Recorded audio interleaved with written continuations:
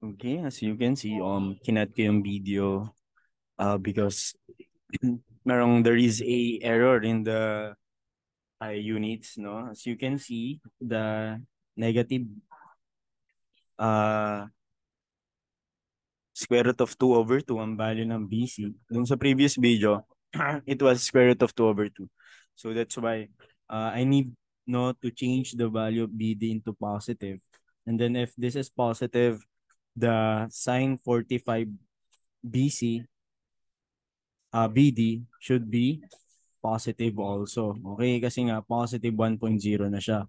So pag nilipat natin yung AB sa kabilang side, that will be negative square root of 2 over 2. Okay? And then continue. Yung joint A natin, the AB is there is no changes. Okay?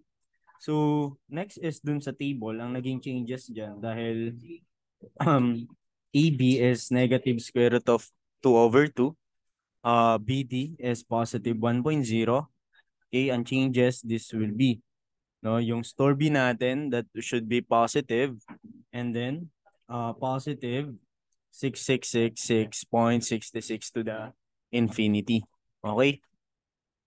And then yung summation ng ating NFL over AE, which is naging positive 973079.6052.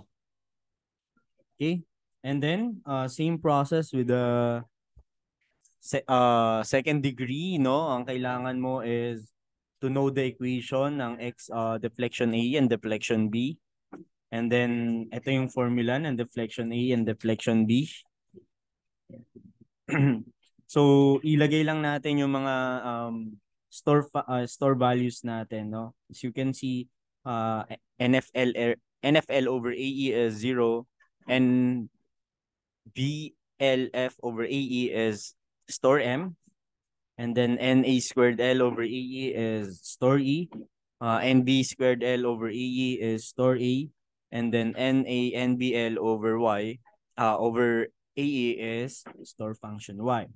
Okay, so by elimination method, as you can see, makukuha na natin yung value ng ating member AC, that is negative 4022.73315 pounds, and store value B natin. And then C sub X is negative 2844.501889 pounds, store value C natin. Okay, to get the forces in all the members, you have formula F is equal to F sub O plus C sub X NA plus member AC times the NB. Okay.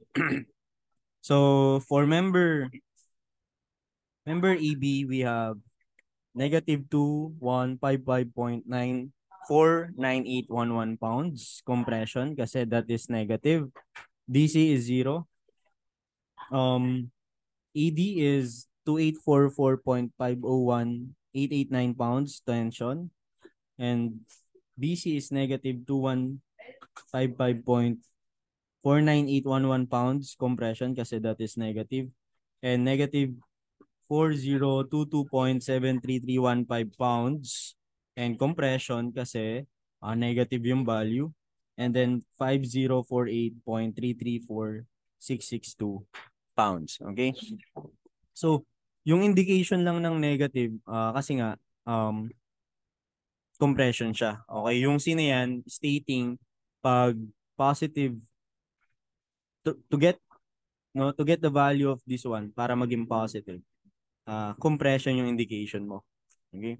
So pwede kong isulat na or ang kailangan yung isulat sa inyong paper is positive 2155.49811 pounds compression, 2844.501889 pounds tension, 2155.49811 compression kasi positive, and then 4022.73315 pounds compression.